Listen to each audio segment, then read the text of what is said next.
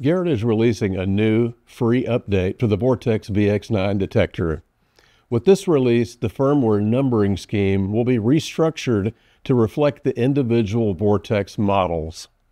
The current VX9 firmware update, which is 2.07, will now become 9.08, the 9 representing the VX9 model. In similar fashion, the firmware prefix for other models will match the detector model. For example, the first firmware release for VX5 will be firmware version 5.01. The first firmware release for the VX7 will be version 7.01.